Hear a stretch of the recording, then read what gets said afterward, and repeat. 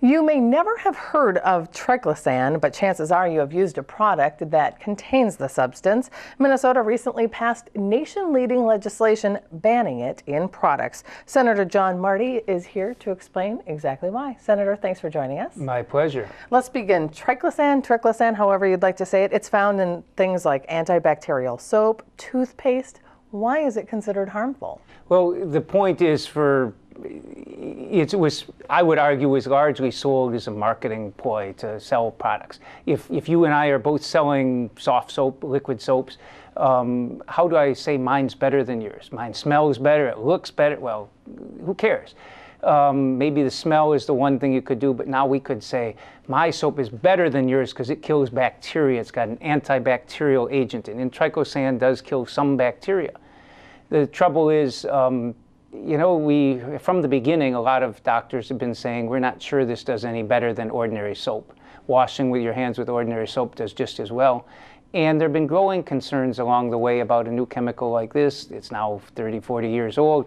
Chemical like this that may have other health and environmental consequences. And over the years, we've been learning more and more about those risks, and we're also finding no evidence that it does significant good to people. So the state health department, a lot of scientists and others have been pushing for years to get it banned, and Minnesota finally moved ahead and took the nation-leading step in this. So when something is banned statewide, what is the process to try to keep it off of the shelves? Well, what we do is, first of all, the ban does not take effect until January 2017. So by that time, my hope is actually our legislation will have more of an impact prior to that than it will after that.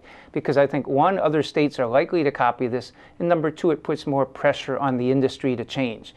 And because of the growing concerns about risks, there's a University of Minnesota professor who did some groundbreaking research that showed that Triclosan in our wastewater system, from people washing with it in the wastewater system, breaks down into certain forms of dioxin, which is harmful to aquatic life. It's not something we want to have out there.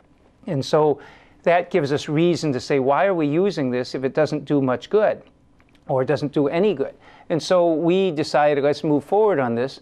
And the pressure this will help put on the industry is changing it very quickly from a marketing advantage to a marketing disadvantage. There still is one toothpaste product that includes Triclosan, but now one of the leading competitive brands is marketing all of their toothpastes. We're Triclosan free. In other words, they're saying, this is something bad, stay away from it. And I think that's the reality. People are beginning to realize their risks. It's a hormone disruptor in animals. Does that mean it is in humans? Likely. That's not good. We don't want to take those additional risks, especially when there's no proven advantage of this. And so, Senator, you talked about the industry pressure. Let's go back a few years ago when Minnesota banned bisphenol A, BPA, also known as BPA. And yet I was reading that according to a recent paper that was published in the journal Environmental Health, there are still several products being sold that contain bisphenol A despite these bans, and they include Avent baby bottles, Camelback sippy cups, things that a lot of people use. So I guess it begs the bigger question, how enforceable is something like this? Right. Well, first of all, you can't sell those products in Minnesota. The bisphenol A things, you cannot sell the baby products with that in Minnesota. That doesn't stop. We're 1/50th of the market.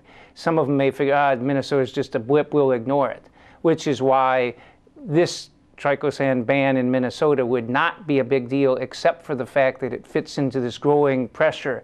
The FDA is reviewing it again. They had determined it was okay a number of years ago, but their latest, if you check out their webpage, it says now that, well, there have been new scientific studies that have come along since then, so we're re-reviewing the issue. And my prediction is they will get rid of it. They'll cut an agreement with the industry to voluntarily stop producing it, because the FDA rarely bans substances. They usually just, that way the industry can save face. Oh, we're not going to acknowledge those health claims where health risks were real.